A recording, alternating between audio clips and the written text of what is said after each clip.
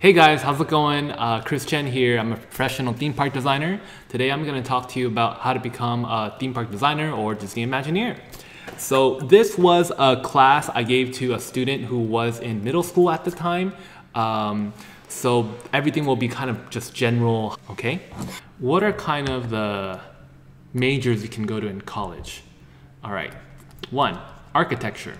Architecture is a pretty good one. What's another one? Engineer. Engineer is a good one. There's a lot of different types of engineers. There's like structural, civil, you know, I'm not an engineer myself, but yeah, we'll just kind of keep it broad. You have theater. Theater is also really popular. There's art design. This could mean a lot of things, okay? So I studied industrial design. You can study illustration. Let's see, what else? A couple of other things that I'm not too familiar with, graphic design. A lot of people major in graphic design. Let me see, there are writers. I'm not too familiar with that. So here are a couple of categories for you to take a look at. Now, let's look at the skill sets. And I feel like there are like 3 main skill sets. There's more than 3, of course. Imagineering, right? That's like engineering and imagination, so engineering. Drafting, okay, and that's like blueprints and stuff. There's the concept art. Oh, I totally remember what was the one I forgot. 3D modeling, engineering. All right, let's start with architects, right? So, architects kind of are built like this. They're pretty good at 3D modeling. They're pretty good at drafting, you know, making blueprints and stuff. Engineering, they're not as good as an engineer, but they can do some. Concept art, they're pretty good too.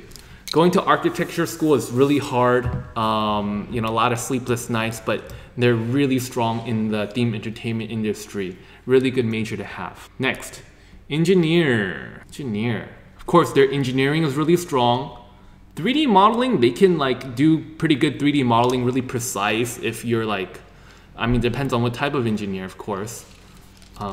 There's drafting. I think their drafting is pretty good too. Concept art, right? They're not much of an artist.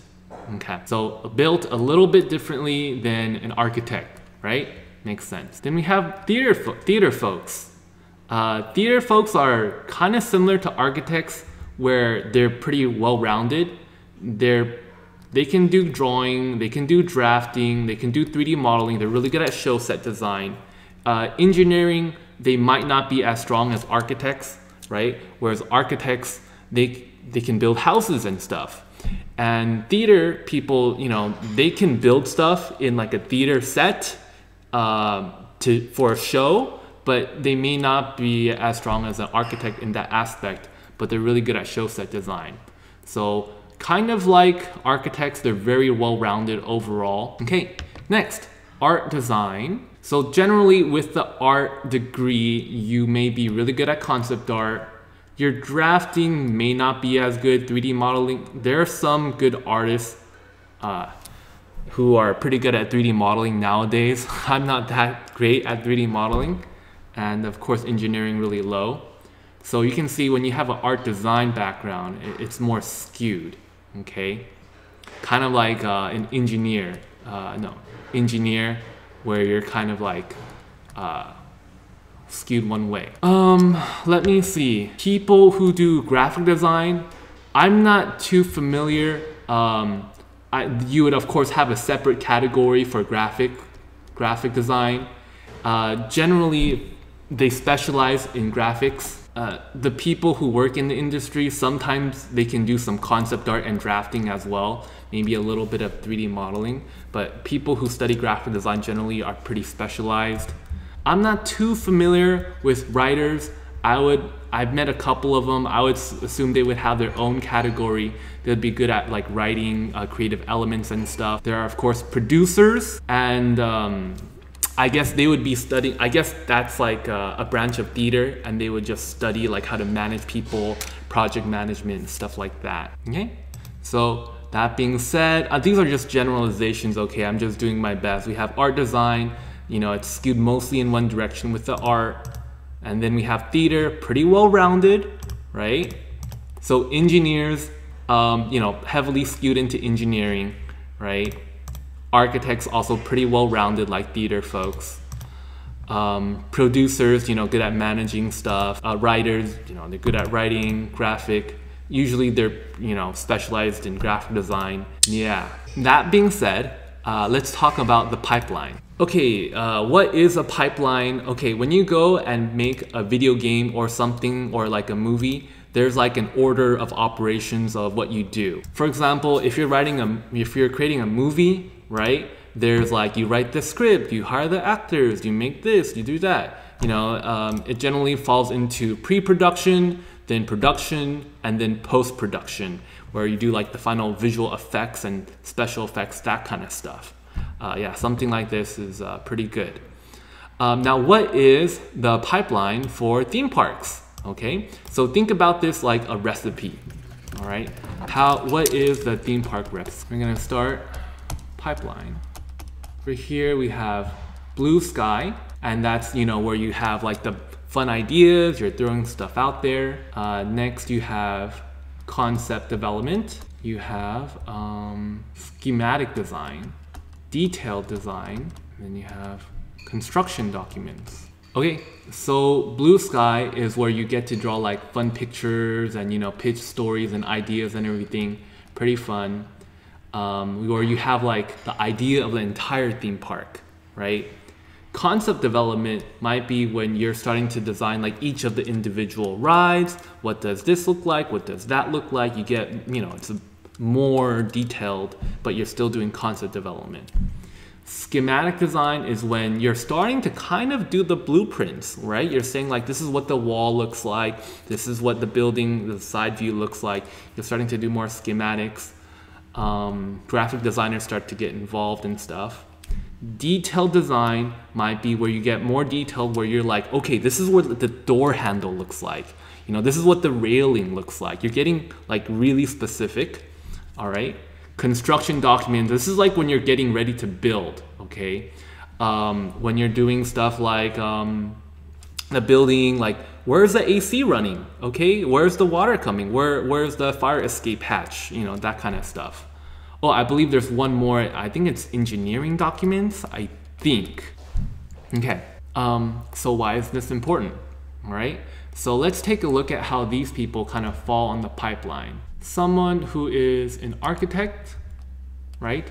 They can kind of jump around into like all of these phases. Sometimes they may work here all the way to here, I guess, right? Architects, they're pretty versatile in their skill sets. Engineers might work, you know, mostly like around here.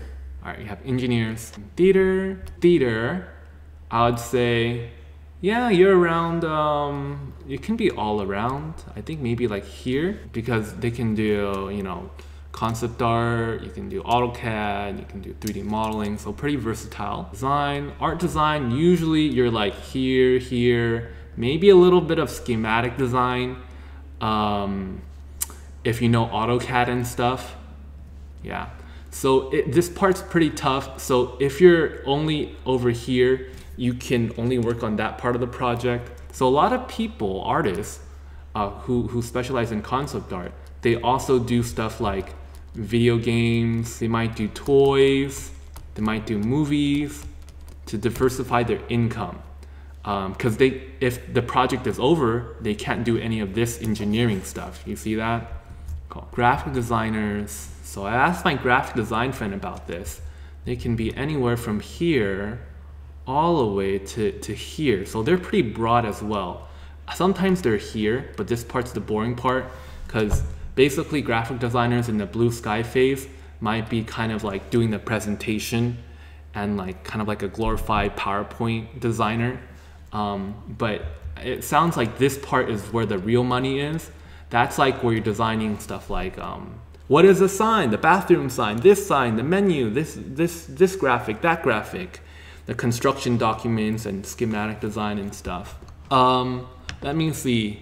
Writers and producers, I'm really not too sure. I'm guessing writers are in the front, but I'm not sure. Producers, probably like probably everywhere. But again, I don't have that much experience in it. But yeah, hopefully this helps get you an idea of maybe you're thinking about majoring in college. So this gives you kind of an idea of each of the disciplines and how that plays an impact on it. Okay guys, yeah, I hope you guys liked the video. Let me know what you think and what you are hoping to major in. You know, what sounds the most interesting to you. If I said anything wrong in this video, please forgive me. The theme park industry is so huge. Like, I'm just seeing it from my perspective as a concept artist. It's like, you know, the elephant story, right? Everybody has a different perspective of the element. This is just what I've seen working at, you know, a couple of firms and stuff. And hopefully this is helpful to students and stuff. Okay, thanks, bye.